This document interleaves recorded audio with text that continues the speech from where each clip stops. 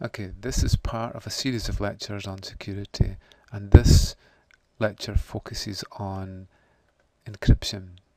The main areas we will look at are before electronic communications, some examples of codes, a few fundamental areas, key-based encryption, cracking the code, and brute force. Then we'll look at block or stream encryption, some of the main private key methods, encryption keys, how we pass encryption keys, public key encryption, then onto one-way encryption, encrypting disks, and then finally on to PGP encryption. Okay, so let's look at a basic introduction to encryption. The four characters that we will look at in this series of lectures are the good people, who are Bob and Alice, and Bob and Alice are trusted. Unfortunately, we also have Eve, who in this case we'll define as an intruder. In this series of lectures, we never actually define Eve as a hacker. A hacker often implies guilt, so we will refer to Eve as an intruder. Along with this, as we'll find, we need a third-party trusted person called Trent. Trent will be seen more in the authentication than in the encryption part. And basically, Bob and Alice are good, and the intruder is not trusted. The problem that we have is that internet communications and network communications are an extremely complex system. We have many applications going on, we have many servers, many devices, many users. Each of these users could be mobile.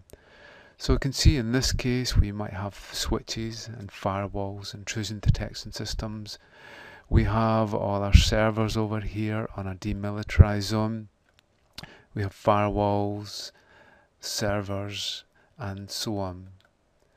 Along with this, we have many different protocols which are running.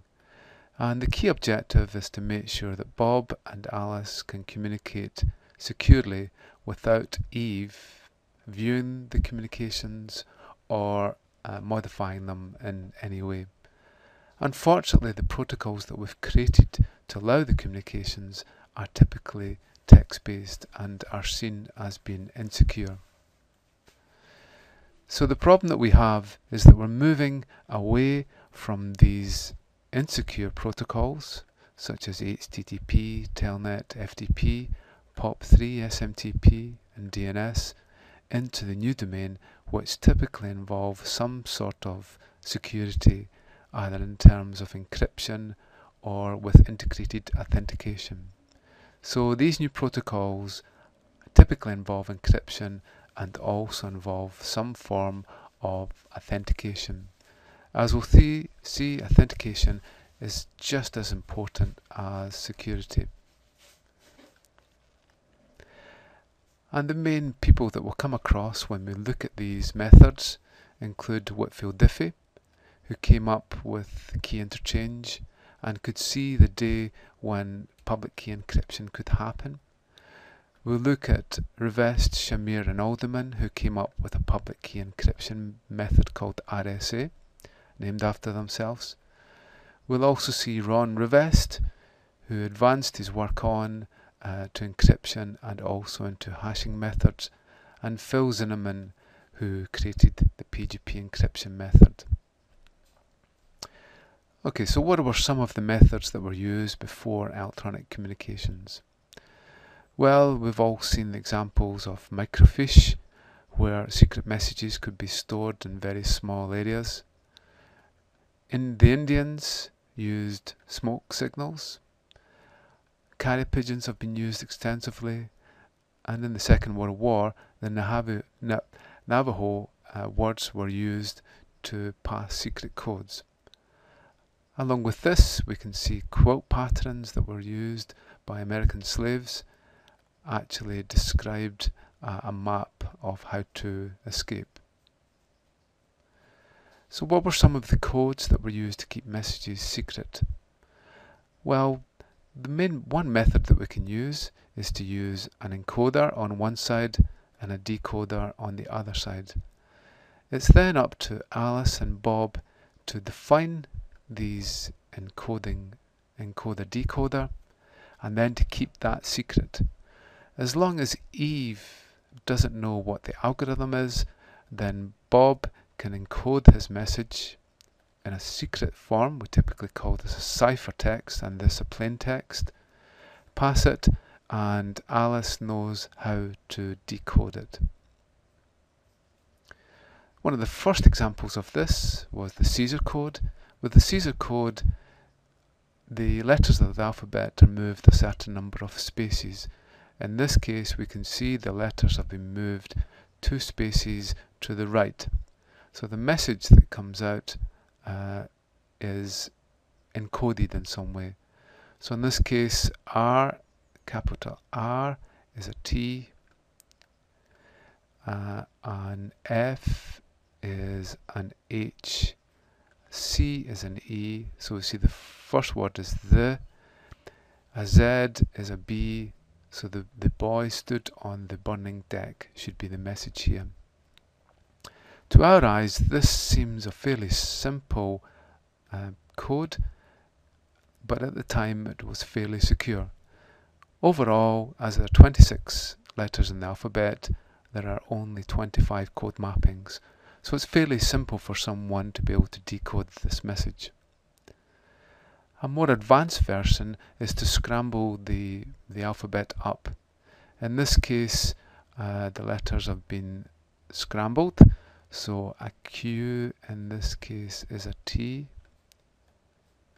a B is an H, a C is an I, and a T looks like it's going to be an S, a T is somewhere, T is an S up here.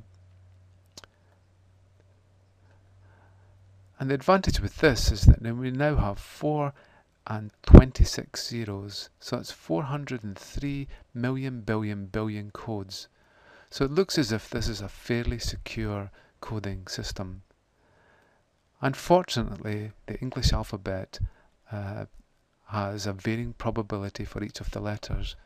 For example, an E is the most probable, and in UK English, a Z is the least probable. Along with this, there are 2-letter occurrences, 3-letter occurrences, and words. So it is then possible to look up the probabilities of each of the letters and then to try and match them with the cipher code. So in this case, we probably would find that the letter E in this case is coded as an A, so we can see it is a highly probable letter, so we could probably guess that that was an E. So that method suffers greatly in that the probability is seen with inside the actual ciphertext. An improved method is one that has a moving mapping. In this case, we define a secret key code, in this case green, so then the mapping will move around from G to R to E, E again, and then to N. So the mapping will go, in the first case, from A to this line here. So an A would be mapped as a G, and so on. So as we build this up, the first letter here is an H, and we go to row G, which is this row here, and that gets mapped to an N.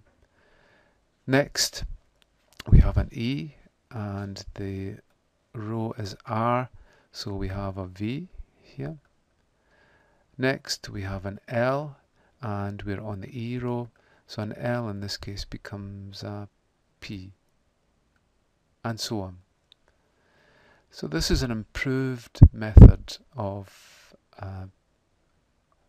reducing the standard occurrences of letters. It's not perfect because it will recur. An improved method on this is to map each of the letters to certain codes. The higher the probability, the more codes that will be used for the letter. So in this case we can see that E has many codes associated with it and Z has very few. Each time an E occurs, a new code or a different code is taken for it. 25 first time, 26 second time, 28. So it will now be very difficult to analyze the numbers that appear, as they should all be equally probable. Okay, so let's look at some of the fundamentals involved in encryption. What we have, we typically define as standard text or plain text. This is typically defined in ASCII characters. So we would typically view them as letters, A, B, C and D, but they are interpreted by the computer in some form of byte format. So in this case, the letter A in ASCII is represented by 10000001, a B, C and D, and so on. When we typically encrypt the binary stream.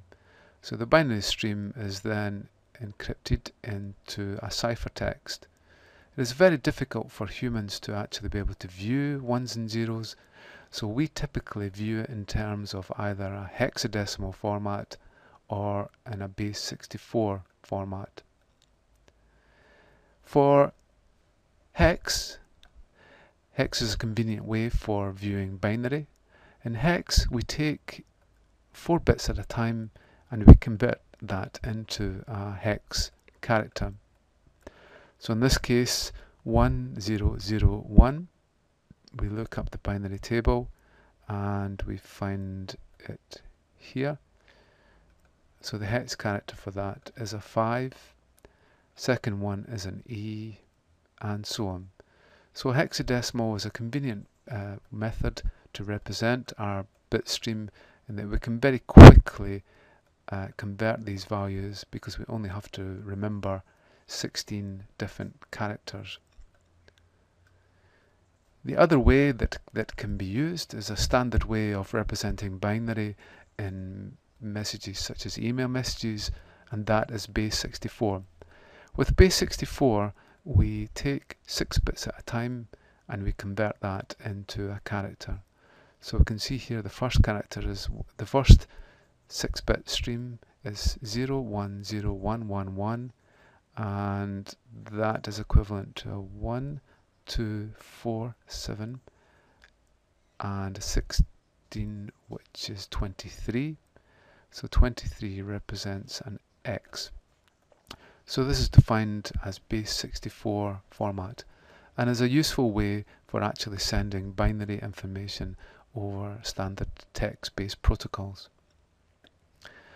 The other 2 operators that we'll see in encryption are fairly simple ones, and this is where we take bits together, line them up, and then we use the exclusive OR operator. With exclusive OR, a 1 and a 1 gives us a 0, and a 0 and a 0 gives us 0. A 1 and a 0, or a 0 and a 1, gives us a 1. So we can see in this case a 1 and a 1 gives us 0, 1 and a 0 gives us 1, 0, 0 gives us 1, 0, 1 gives us 1, and so on. The great advantage with exclusive OR is that we don't actually lose any information when we exclusive OR something with something else. Typically, we can inverse the operation by exclusive ORing it again with the same value. The other operation that we use is a shift left, or rotate right. In this case, we have rotate left 2 spaces, so all the bits go 2 spaces to the left, and then the bits that come off the end go into the start. So we can have rotate left, which goes that way, or a rotate right. Each time the bits come off the end and go on the other side, and that way no information is ever lost. Okay, so what is key-based encryption? Key-based encryption is the alternative to using an encoder and a decoder. With this, the major problem with having an encoder and decoder is that we don't actually know at any time if Eve has actually gained the encoding-decoding algorithm. So an improved method is to have a standard algorithm that everybody knows about. And then what we do is use a special key to apply to the algorithm. And the key is fairly difficult to find so that Eve cannot find the key. The key could be shared between Bob and Alice in this case and kept secret so that Eve cannot find out. So in this case we take the plain text into ciphertext. Eve doesn't know the key, even though she knows the algorithm. It's sent to Alice and Alice can then decrypt it with this special key. The main methods, as we'll see, are defined as symmetric encryption. With symmetric encryption, Bob and Alice use the exact same key to encrypt and then to decrypt. We'll also look at asymmetric encryption, where we use a different key to encrypt and to decrypt. And then there is a special encryption method called a one-way hashing, in which we can transform a message into what's defined as a hash message. The methods that we'll look at here for private key include RC2, RC4, DES, 3DES and AES. For public key, we'll look at RSA. For hashing, the two main methods are MD5 and SHA-1. So the key thing we need to know is that how safe is our key? How big should our key be? How complex should it be? So let's look at an example where we have 4 notches in a key. And the notches can either exist or not exist. How many keys can we have in total? Well, we can have 2 to the power of the number of notches, or in this case, 16 different keys. If we represent this in binary format, a key without any notches is all zeros, and a key with all the notches is all ones. So we can see here that it wouldn't be too difficult to find the key because there are only 16. So it is obvious to keep something secure that we need to limit the number of keys. We need to maximize the number of keys that are available. Just to show you the scales involved of these, let's say that each one of the keys of a 64-bit key measured 1 millimeter. Let's say that we had each one of these physical keys was 1 millimeter in length, and we laid them all alongside each other. For 64-bit, how big would that total length be? The width of Napier's campus at Merchiston, the width of Edinburgh, 6 miles, the distance between the Earth and the Moon, about 93 million miles, or the width of the solar system, or the width of the Milky Way. Okay, so we have 2 to the power of 64 keys, and if we had physical keys, each of them were 1 millimeter, how long would it actually be? Well, amazingly, it would be somewhere between the size of the Milky Way and the universe. In fact, it would be this long, somewhere between the Milky Way and the universe. So we're dealing with extremely large numbers.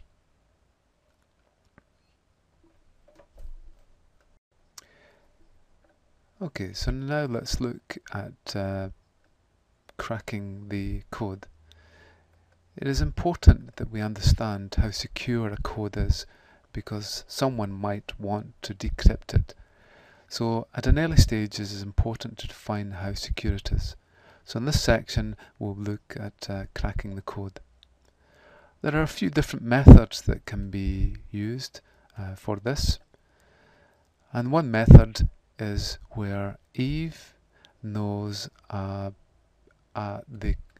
mapping between plain text and the ciphertext.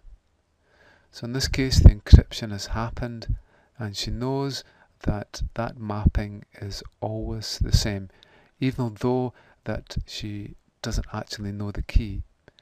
She can then obviously replay that back to Alice, and Alice would think that it possibly came from Bob, and because it was actually encrypted. And this also, it is if there's a mapping between a certain word and the encryption, the ciphertext, it may be possible to actually find out what the key is. Another typical method is where Eve does an exhaustive search.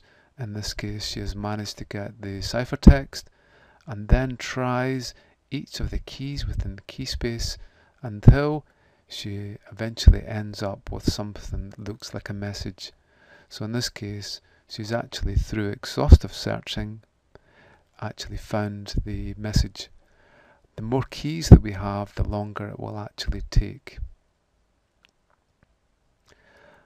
Another method is the man in the middle, or in this case the Eve in the middle, where Eve has managed to get herself in between the communications. So Bob thinks he's communicating directly with Alice, but is actually communicating with Eve. Eve is then communicating with Alice. So there are two communication channels set up, one between Bob and Eve, and the other between Eve and Alice. So in this case there are two keys involved. Eve generates one for Bob's communications and then generates another key for Alice. So the encryption happens, Eve then decrypts it, can read the message, and then modify it if she wants, then re-encrypts it with the new key, and then sends it to Alice. The man in the middle attack is actually one of the most difficult to overcome. Another method that Eve might use is the replay system. In this case Bob has sent a message. Alice could then send the same message back to Alice and replay it exactly as it. This might not seem a great difficulty, but if we can imagine that if this was a bank transfer, then some money was being sent and the bank was replying back with a message saying OK or reject, then it might be possible for Eve to replay back one of those messages to Bob to pretend to be the bank. We can also have cut and paste. If Alice knows parts of the message and how they're built up, it might be possible to build the message back again from the bits of the ciphertext. So in this case she has taken bits of ciphertext, pasted them together and produced a completely valid ciphertext. Along with that, it might be possible for Eve to analyse the encrypted text in great detail, or the reply that she receives back from Alice, and then analyse how it was encoded. So an example of this might be for Eve to send an email to an encrypted server. Okay, so one of the most basic methods for analysing the strength of a code is related to brute force. With brute force, Eve can possibly try all the keys, so it is important that we understand how many keys are actually possible for the number of bits that we use in the key. So we can see in this case that for an 8-bit key we only have 256 keys, not too difficult, and as we increase, 56 bits is one of the most significant, and the reason it's significant is that one of the most important encryption algorithms, DES, uses a 56-bit key. So in this case we have 7.2 and 16 zeros is the number of keys. And the more bits that we have in our key, the larger the key space will actually become. So with brute force, as we said before, Eve tries all the keys and eventually she finds something that looks like a message. She might have several of these and she can actually pick off which one looks most like the original message. And the key thing is that this all takes time. Obviously it's not going to be done manually because it would take Eve a long time to search through all the codes in hexadecimal or base 64. So this is typically done automated with a computer program. Okay, so let's take an example. We'll take a fairly difficult key of a 64-bit key and see how long it will take Eve on average to find the key. It has 1.84 and 19 zeros, or 18.4 million different keys from there to there. Hopefully the key isn't at the start and will be somewhere near the end. So the thing is that we need to determine how long it will take by brute force to crack it. Okay, so let's say that it will, on average, it will take 0.9 times 10 to the 19 goes. And we take a fairly fast computer with a 1 gigahertz clock, so it checks one time every billionth of a second, or 1 nanosecond. If we do the calculations, this times this, we get that the code will be cracked with inside 9 billion seconds, or 150 million minutes, or 2.5 million hours, or 285 years. So that seems a fairly long time that we have for the message. Obviously every message has a certain time that it needs to stay secret. So in this case 285 years seems a reasonable amount of time. Okay, so let's say it takes 285 years now. One thing that we do know is that computers typically increase their performance every year. So let's say that our computer systems are doubling in performance. So this year it takes 285 years, next year it only takes 140 years.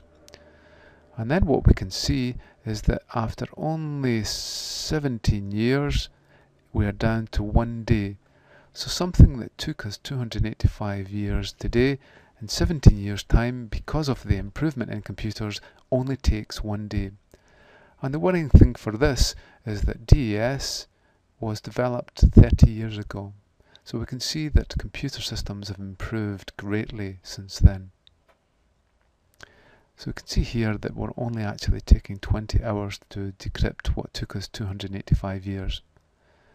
Along with this, encryption is one of the most scalable applications when it comes to parallel processing. What we can do is that we can split the key space, in this case into two, and we can give half the keys to one computer and half the keys to the other, and that way we'll take half the time. If we had 4 computers, we would take a quarter, 16 computers will take a 16th of the time, and 256 computers will take 256 of the time.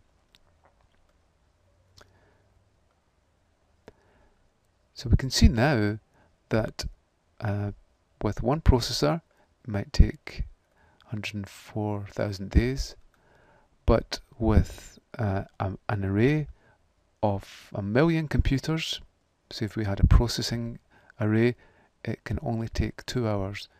And then if we look at that in terms of increasing computing power, we can see that very quickly now, just within year 5, we go from thousands of days down to several hours. And to show the problems with the DES code, the Electronic Frontier Foundation decided that it would build an array of processors. In this case we have 1800 processing elements, and they eventually cracked 56-bit DES in 2.5 days in 1998. And now, for less than $10,000, it is possible to crack the 64-bit DES with this system, the Copacabana.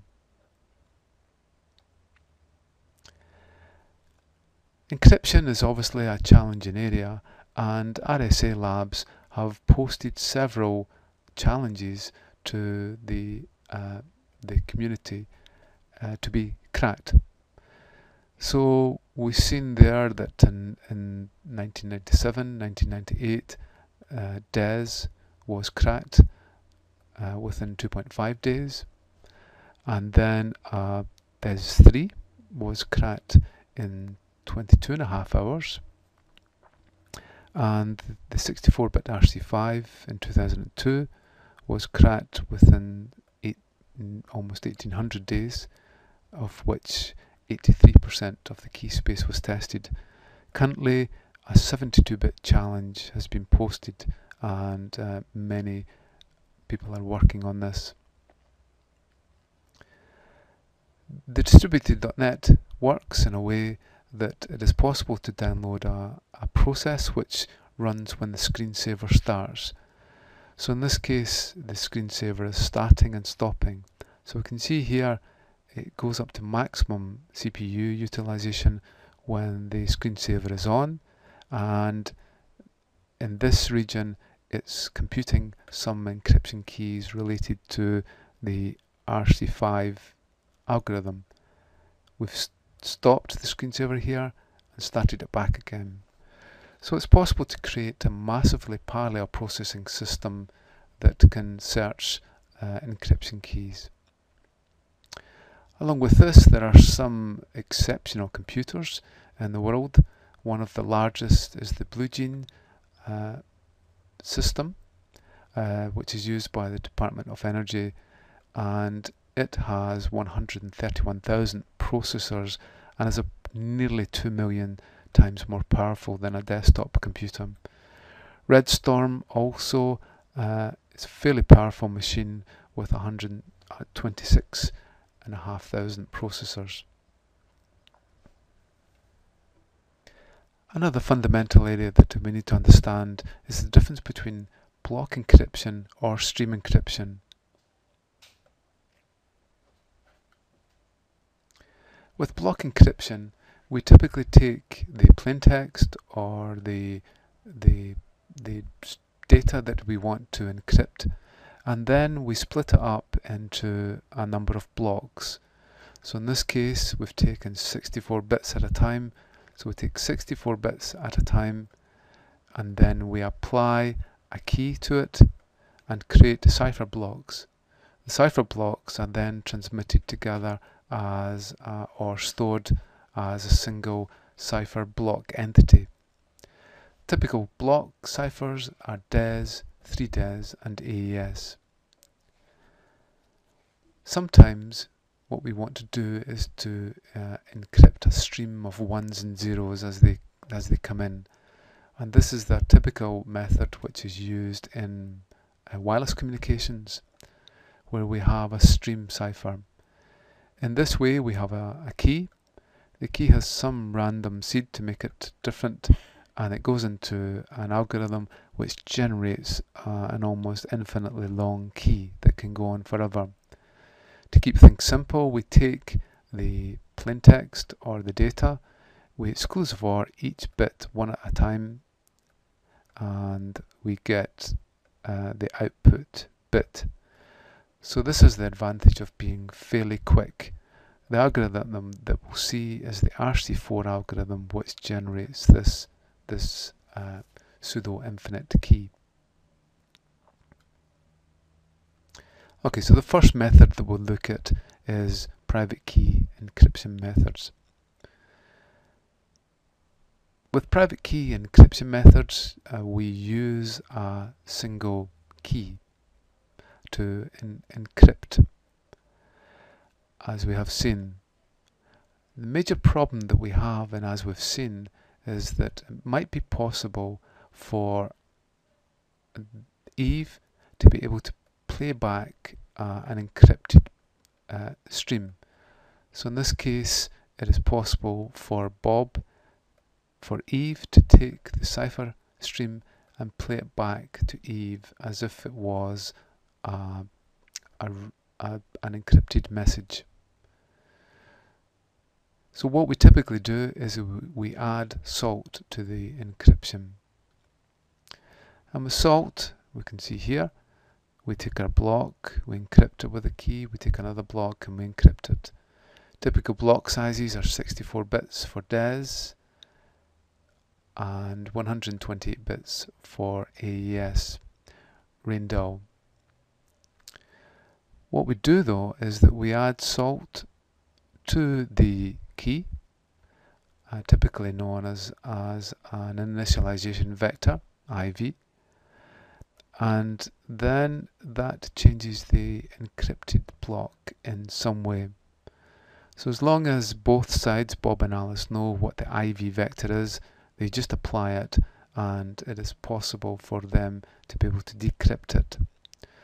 Then the same block will have a different encrypted block, so it's not possible for Alice to play it back. An enhancement on this is to use what's called cipher block chaining. With this, we take our block with exclusive OR, our block with our initialization vector, add the key, then we take the block from the last time, we exclusive OR it with a new block, and we get a new encrypted block. This, taken from Wikipedia, shows how this happens. We can see here that an image, which is encrypted with one of the most robust private key encryption algorithms, AES, we can actually still see the object, and this is because of our problem of recurrent blocks having the same pattern. But we can see here, if we use this method, then when we encrypt this image, then it's very difficult to see it. One of the main methods which are used in private key is DES. DES uses 64 bits and has a 64-bit encryption key, but unfortunately if the bits aren't actually used for the encryption. So it is a 56-bit key. So it is fairly insecure in terms of decryption, and it can be typically cracked in a short time. An enhancement to this is known as 3DES. With 3DES, we use 3 keys. One to encrypt the message, another key then decrypts it, and then a third key encrypts it. Typically, we keep key 1 and key 3 the same, so that it stays compatible with the original DES. So this gives us a total key size of 112 bits. Another algorithm which is often used is RC2, which has a 64-bit block code and variant key size from 40 up to 128 bits. It also has an initialization vector. And now AES Raindal is seen to be one of the best encryption methods. It can use variable key sizes from 128-bit to 256-bit with 128-bit blocks, and has now been standardized by NIST. So if we now look at an example of this, so this is 3DES.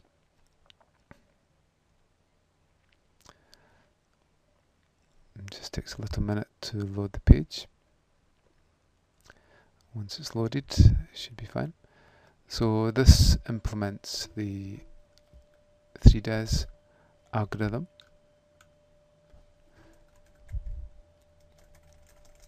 We put some text in. We apply our key, 1, 2, 3, 4, 5, 6, 7, 8. Encrypt it, and we can see here this is our encrypted stream, and then just as a test we should be able to get our original text back. If we go back and now we look at RC2. RC2, we just put in some text. We look at our encryption key, we'll just call it test. And we can see here there's encrypted stream, and that's the decrypted text to test. We can find out actually what the size of the block is if we go for a very small message. And this is the smallest block size, and if you counted those, then you would find there's 16 characters in there. 16 characters relates to 64 bits, as each of these hex characters is 4 bits. So this fills up one block, and we can see the ciphertext block from it. For AES, Advanced Encryption Standard, or RAINDAL, then we have one of the most up-to-date encryption methods. We'll just go for test and test. We encrypt that. You can see there as a larger block size, and we should find that that is 128 bits. So it takes 120 bits.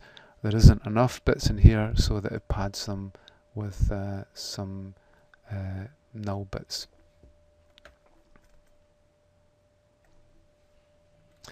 Okay, so though 3DES, RC2 and AES RAINDAL are three of the most popular private key encryption algorithms. When it comes to stream encryption, RC4 is one of the most popular, and RC4 is used in wireless communications, and especially in web, and also for most secure communications that happen over the internet, and that's with SSL. With RC4 we take our IV, an initialization vector, or salt, we take our key, generates a pseudo-infinite stream, we take our data stream, and we do a very simple exclusive OR and end up with a cipher stream. So we can see here 0, 0, 0, 1 gives us 1, 1, 1, 0, 0, 1, 1, 1, 0, 0, and so on. Okay, so the next thing we look at is the encryption keys themselves.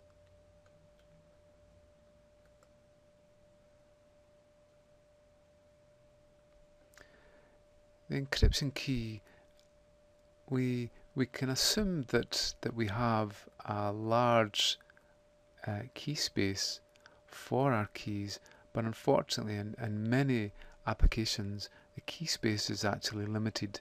So we might actually be using a very large key space, but the number of actual keys that are actually possible is actually fairly limited. This type of system is open to a dictionary attack, where an intruder could search through various dictionary words and generate encryption keys that could be tried. So Eve doesn't have to look through the whole key space. And this measure of how good the key is known as key entropy. And key entropy defines the actual real size of the key. So if an encryption key itself is generated from, say, a keyword or a passphrase, it's actually been shown that each English letter is only worth about 1.3 bits per character.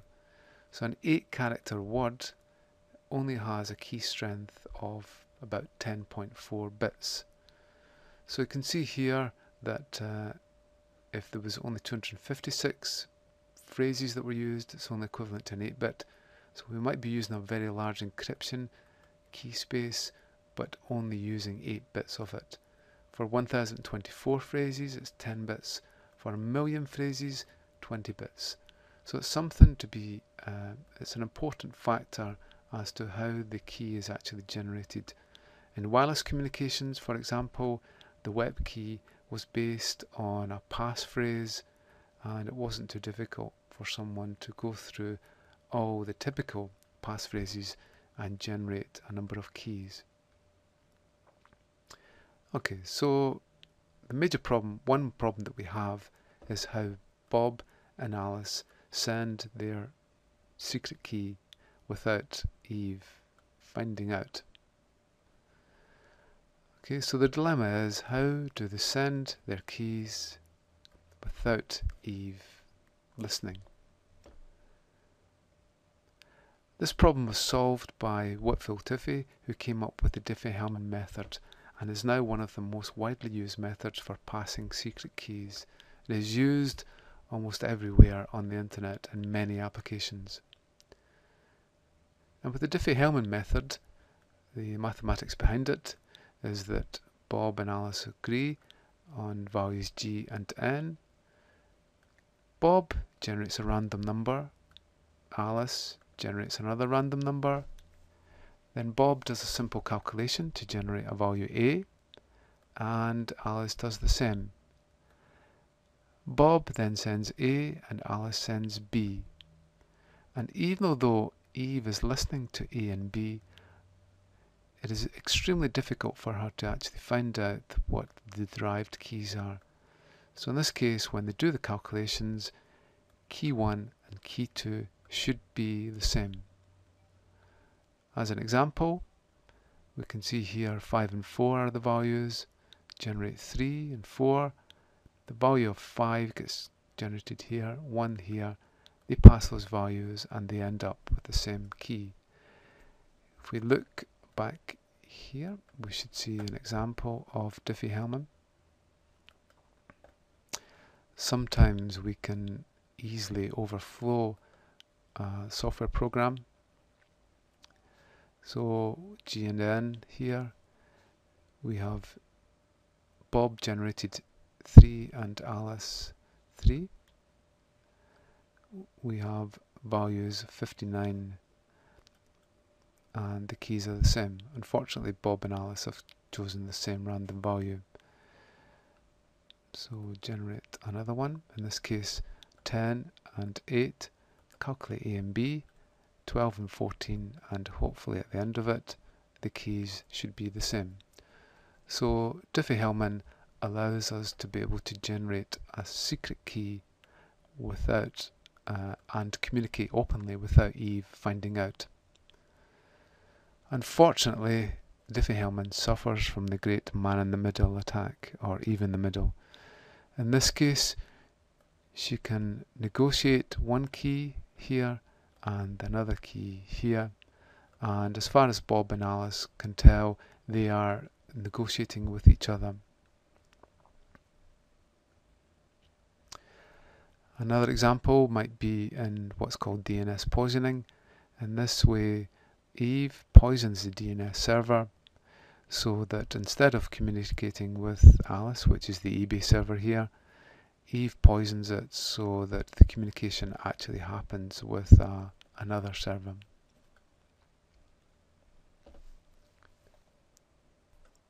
Okay, in this part we look at public key encryption.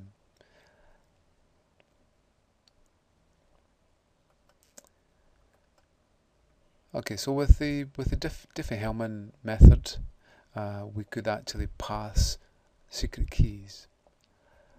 But it was proposed that it might be possible to create an algorithm where we can apply a key and then use a different key to reverse that action. And this was solved by Rivest, Shamir and Alderman with the RSA algorithm. And with this, we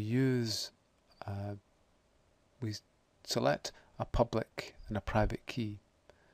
The mathematics behind it is that we take two prime numbers, and prime numbers are actually fairly difficult to factorize for.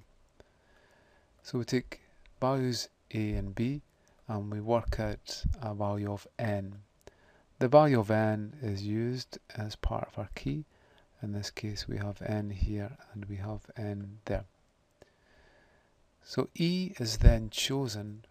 We find out a minus 1 and b minus 1 and we multiply them together, and then E is chosen so that it does not have a common factor between E and this value here. Then the public key becomes EN, and the private key is then calculated with this equation here.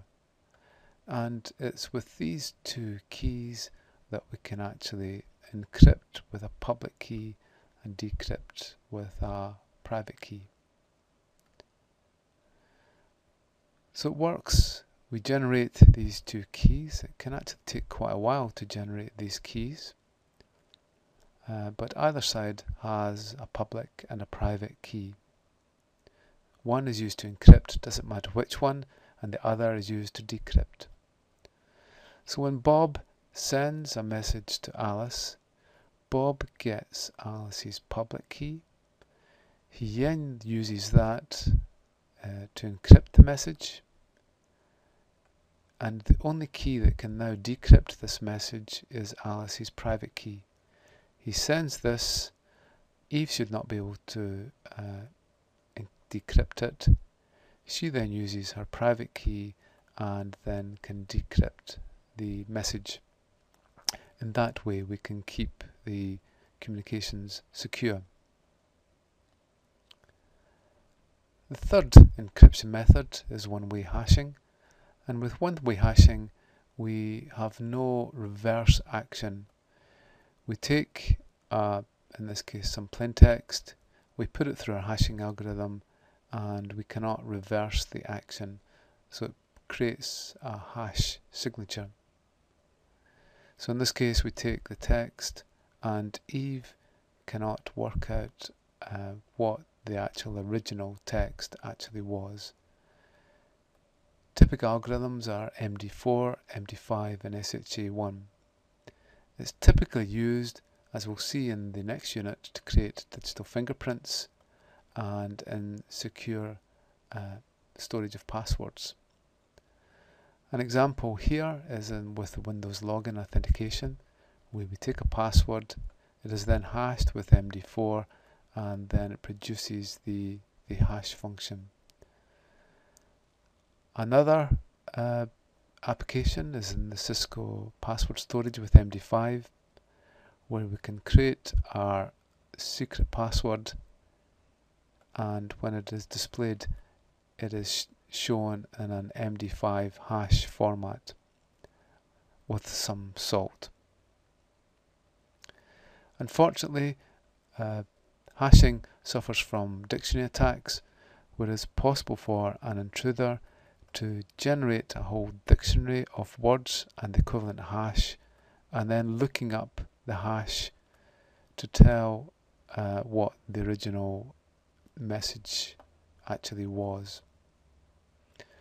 So to make this more difficult, many users change certain letters to make it more difficult to search through a dictionary.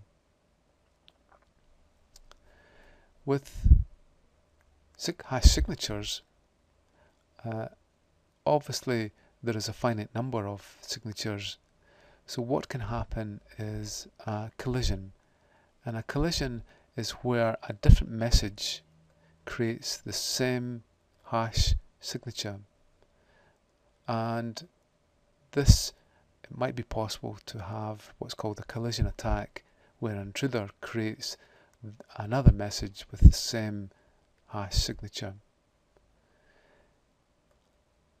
More complex than this is that an intruder might be able to create the same hash signature with a similar context for the message. In some way the message has some of the information of the original and creates the same hash signature. And the most difficult, of course, is a full context where the intruder has managed to create the same hash signature and the message itself has the same context. And it was shown fairly recently in 2006 that the MD5, it is possible if you store hash signatures, and it takes less than a minute to actually produce the same hash signature. The calculation for this is for a 50% probability of a collision is the square root of the total number of signatures. So in the end it ends up 2 to the power of n upon 2. So for an MD5 128-bit, for a better than 50%, then if we store 2 to the power of 64 signatures, we'll have a better than 50% chance of a collision. One application of public key encryption is with encrypting disks. As we'll find later on, private key encryption is still one of the most widely used encryption methods, and public key encryption is typically used for the authentication part. But one application for the RSA method and public key encryption is encrypting disks. In this case, when we use the Microsoft EFS, encrypted file system format, when we want to encrypt files or folders, the system itself creates what's called a digital certificate. The digital certificate has both a public and a private key stored in it. It is important that this certificate is kept on the system, because once it is lost, then it is not possible to decrypt the encrypted content. So the certificate itself shows that we have the private key on the certificate. So one of the keys is then used to encrypt the content on files or folders. Once it is encrypted, the only key that can decrypt it is the other key, in this case the private key, and is able to get it back again. So it's this certificate here that stores these keys. We can see here that we're using 1024 bits RSA. To encrypt, we select a folder, we select the advanced options on the properties, and then we encrypt, after which we should see the folder turn green and all the subfolders should be encrypted too. This then creates a certificate, and the certificate is stored on the machine. Often this certificate can be backed up onto a USB drive or onto a network drive, so that if there is a crash on the machine and the certificates are lost, then it's possible to get the certificate back again and to decrypt the contents. With the increasing usage of mobile machines, it is important that important files are kept secure. As we've seen, the private key encryption method is fairly processor intensive, and an alternative method of encrypting is the PGP encryption. With PGP encryption, an encryption key is created for each session or for each email that is actually sent. Then this key is then used to encrypt the content. So Alice has no idea what this key is at all at this point. Then Alice's public key is then used to encrypt the secret key. So we now have two things: the encrypted content, which was encrypted by the secret key, and Alice's public key is then used to encrypt this key. So now, on the other side, the first thing that Alice will do is to use her private key to unlock the secret key. Once the secret key is unlocked, she can then use a private key, secret key algorithm to decrypt the cipher text. So in this way we can use private key, which is fairly fast and we can generate the keys on spec without using Diffie-Hellman. But then we can use public key just to encrypt the key that was used to encrypt the message.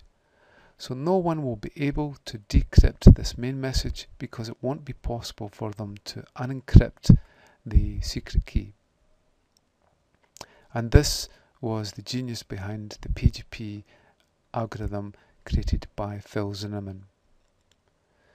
So conclusion to this